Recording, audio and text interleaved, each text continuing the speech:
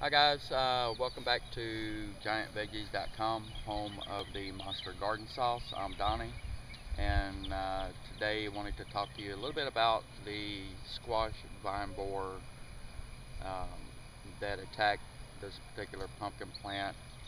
And if you saw part one of this particular plant, you've seen what it did, and just kind of wanted to show you that the plant actually did come back to life by uh, what we did was wrap the stem.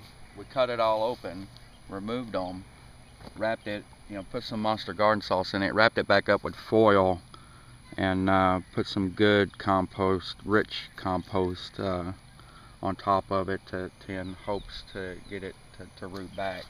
If you saw what the plant looked like in part one, this is actually part three of this particular episode. There's part one, two, and three. Part one showed you the destruction what these little critters did. Part two showed you what we did to try and salvage the plant, and part three is showing you that we were actually able to salvage the plant.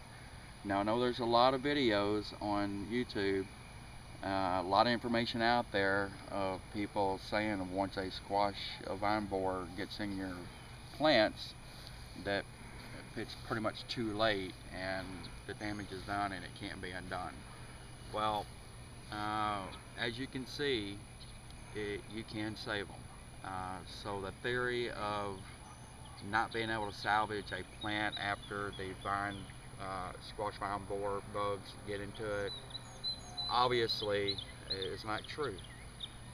In fact, this plant in the last 4 days has grown probably a foot.